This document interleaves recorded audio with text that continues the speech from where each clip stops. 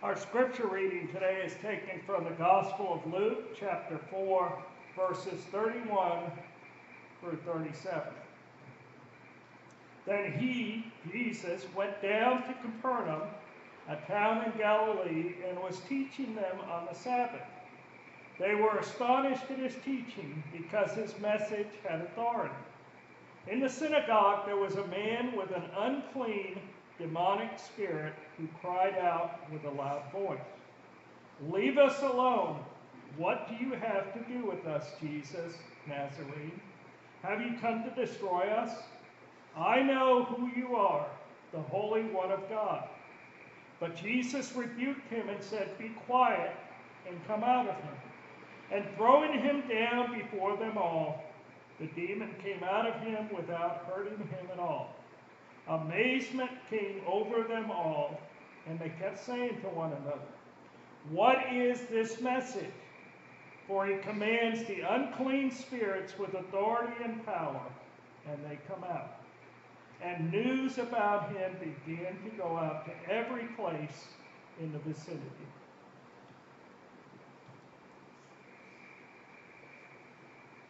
There was a 92-year-old man who wasn't feeling well, so he went to his doctor for a checkup. A few days later, he's out, and his doctor sees him out, and he's got this great big smile on his face, and he's got this young woman hanging on his arm. And the doctor goes up to him and says, "You seem to be feeling much better." And the man said, "Well, yes, I just followed the advice that you gave me. You said, get a hot mama and be cheerful." And the doctor said, "I didn't say that. I said, you have a heart murmur, be careful." Well, in today's message, we see a new approach. Maybe that's the key to the heart murmurs, a hot mama and being cheerful. But today's approach is a new perspective on the power and authority of Jesus, and the people were amazed by it. Now, Jesus is very consistent here. If you talk to people, they like to blame God, and they say the God of the Old Testament is not the same God of the New Testament. They're two different gods, and they're acting two different ways. But here in verse 31,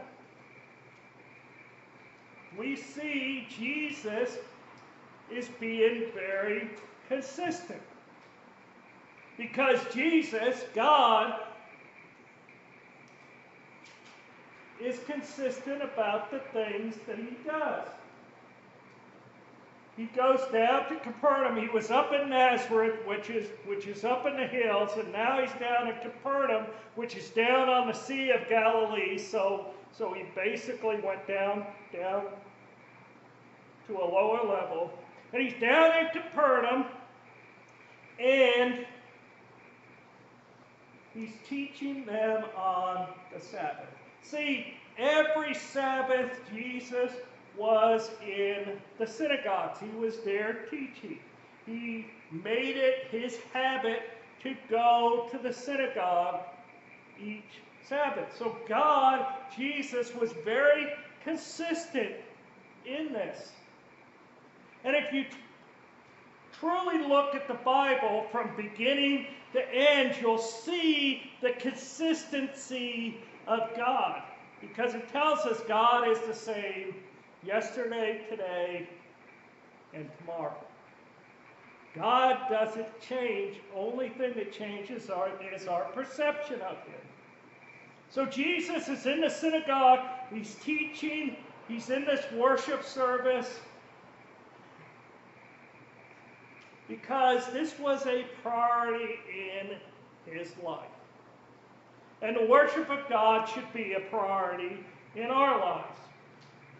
So he gives the teaching as a traveling rabbi. And he taught, and it says the people were amazed or astonished. Meaning, from the Greek word, that they were amazed or to be amazed, or they were so amazed that they were surprised. Now, the Greek language has several words that mean amazed. But here it is the context of astonishment or being surprised. Something happened that they had not ever seen before, something that they did not expect. Verse 32, they were astonished at his teaching because it had authority. So they were amazed, astonished because of his message and its authority. So what does that mean? Well, every Sabbath, the rabbis that traveled from town to town would go into the synagogue and they would be offered a chance to teach, and they would explain the scriptures, the Old Testament. And they would read the passage, and then they would begin to tell about what the other teachers thought about the passage.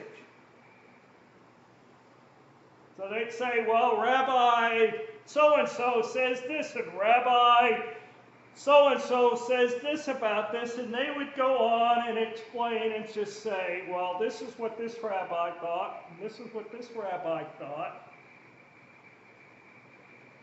And that's how they explained the verses. They told what the other teachers had said about the passage. But the problem is they didn't solve the problem. Jesus, when he began explaining the passage, simply said, this is the truth. Take it or leave it. And the crowds flocked around to hear this type of teaching. See, we need to do the same thing with the Word of God. We need to listen to the Word of God. We need to share it.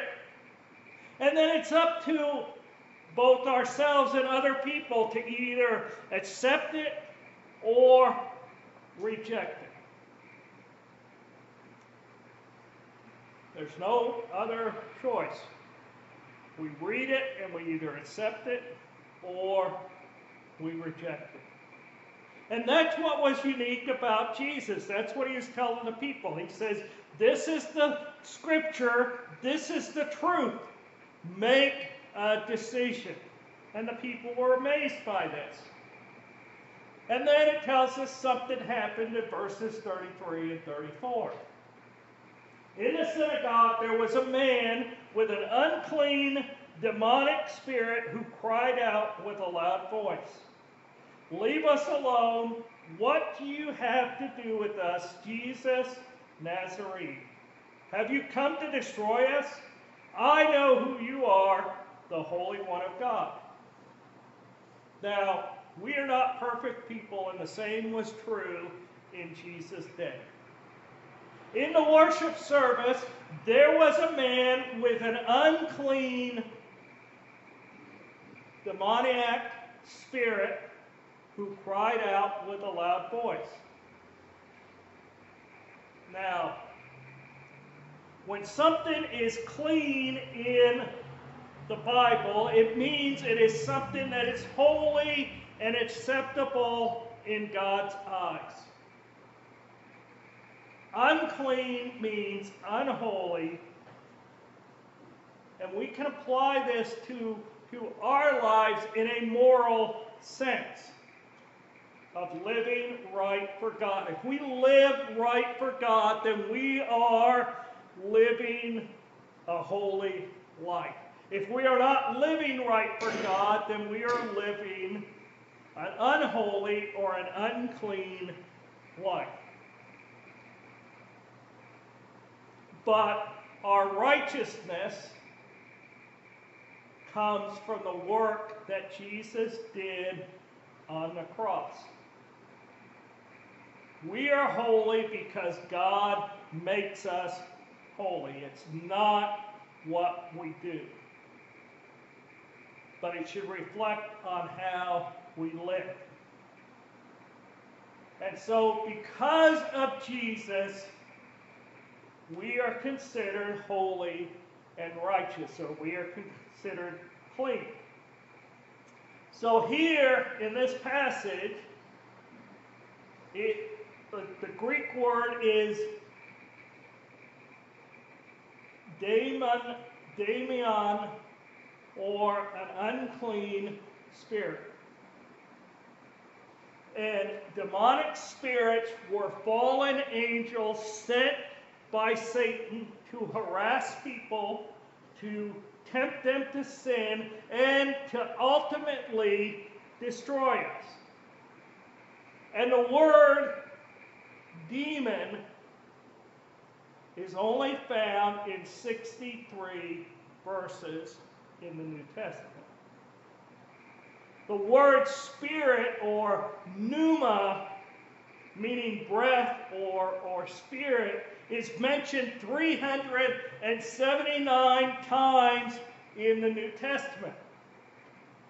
So which one do you think the Bible wants us to focus on? Demons or the Holy Spirit? So, even though it's in this passage, we need to be focusing on the Holy Spirit. And so, it is the unclean spirit that drew attention to itself. It was a case of demon possession, and we don't see it often today, but it still exists in today's world.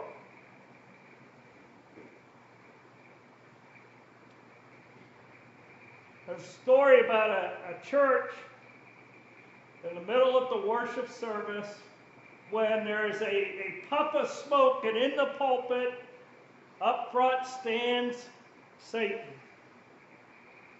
And people jumped up and they began jumping out the windows. They began running out the doors. They were running for their lives.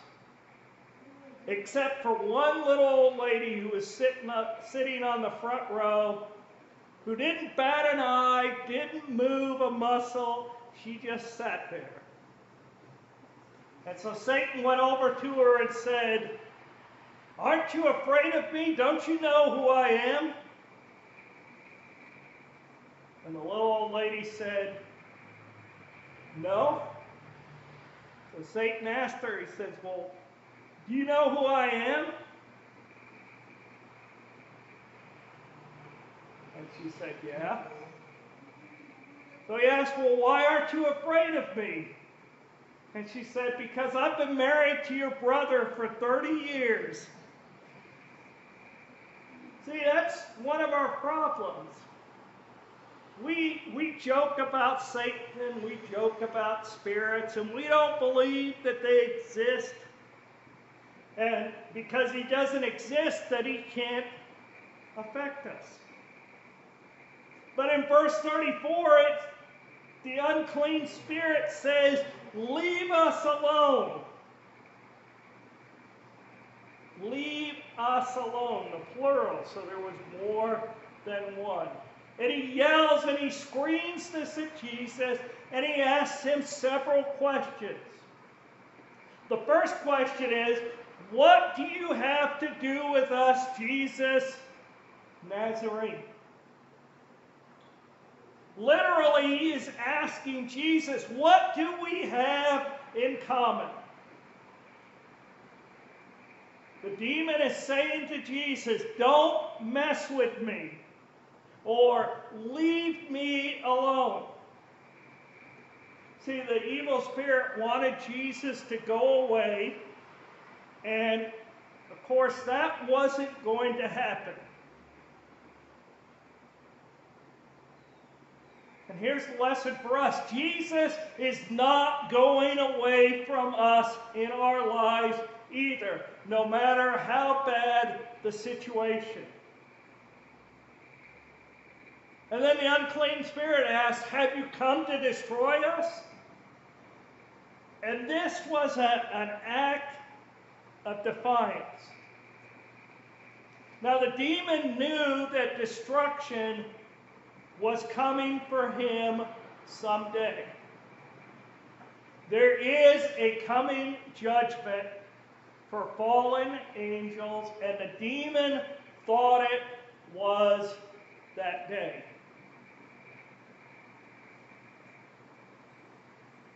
And so he was attempting to subdue or gain control over Jesus, or to bring Jesus under his power by asking that question.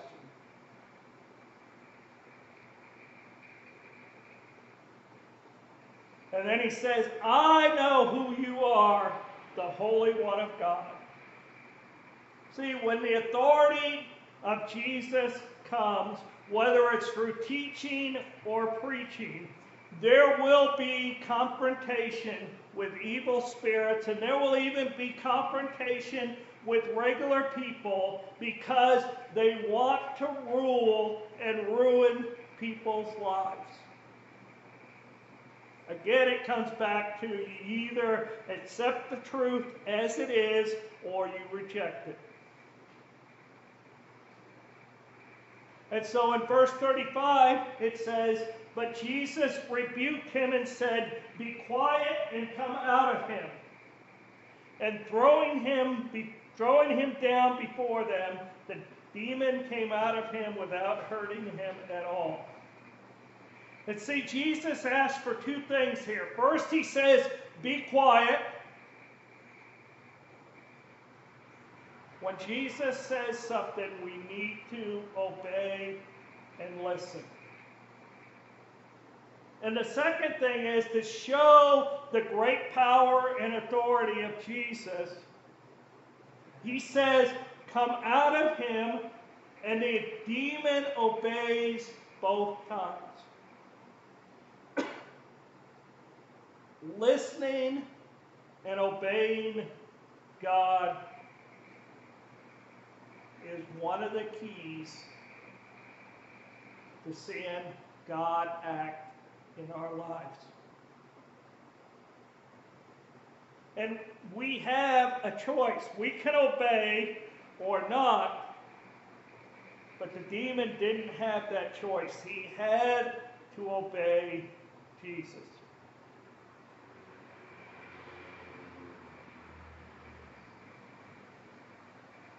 Now, the reason the people were so amazed or astonished because there were fake exorcisms in Jesus' day.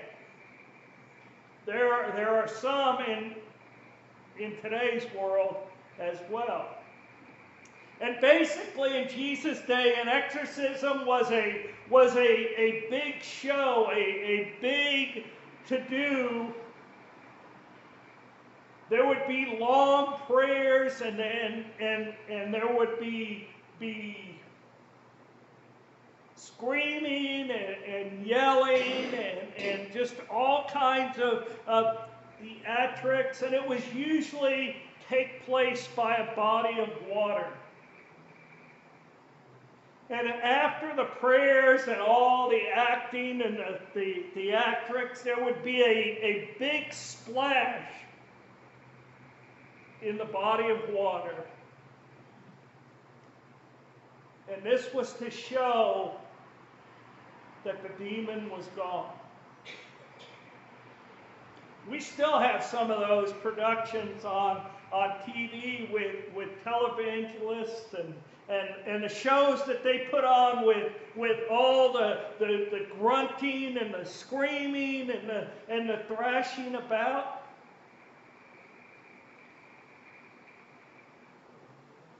But Jesus quietly rebukes the Spirit. It's all about who has the power and authority. It is not a power encounter. It is not a show. It is all about the power and the authority of God.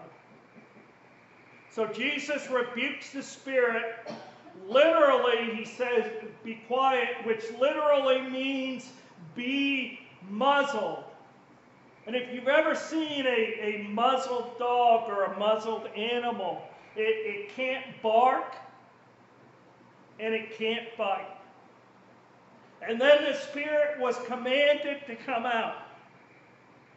And it says that the unclean spirit threw the man down without hurting him and came out of him. See, what Jesus was doing was completely different from what the people had seen before this. And so in verse 36 it says, amazement came over them all. And they kept saying to one another, what is this message? For he commands the unclean spirits with authority and power, and they come out. See, the people are amazed because they saw something different from what they had ever seen before. This was not your typical exorcism. This was not your typical casting out of an unclean spirit. They saw something different, but they also saw the results. When we trust Jesus, we will see amazing things. We will see results. See, God was doing a new work then, and God is still doing a new work today.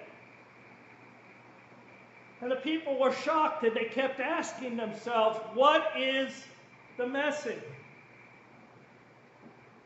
They were astonished. They had fear and they had wonder because they saw the authority and the power of God. And here's the truth, the lesson for us. With God's power and authority, things happen. And here it was the unclean spirit or demon being removed.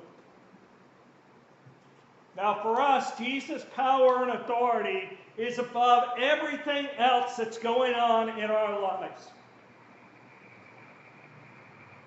And because of that, it will astound you. It will amaze you. Your problems, your addictions, your diseases. Jesus has power and authority above anything else, anything that's going on in your life. And we need to know this because there is so much evil going on in our world right now. But we don't need to be afraid of the evil. Because God's promise to us is this. From 1 John chapter 4, verse 4. But you belong to God, my dear children.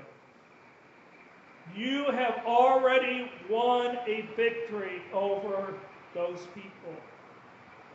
Because the Spirit who lives in you is greater than the spirit who lives in the world. The Spirit, the Holy Spirit, God's Spirit with all of its power and authority, that Spirit lives in you. And the Spirit that lives in you is greater than the spirit that lives in the world. So we don't need to be afraid of anything. We belong to God. We have already won the victory. Why? Because God's Holy Spirit is greater than any unclean spirits living in the world. You belong to Jesus.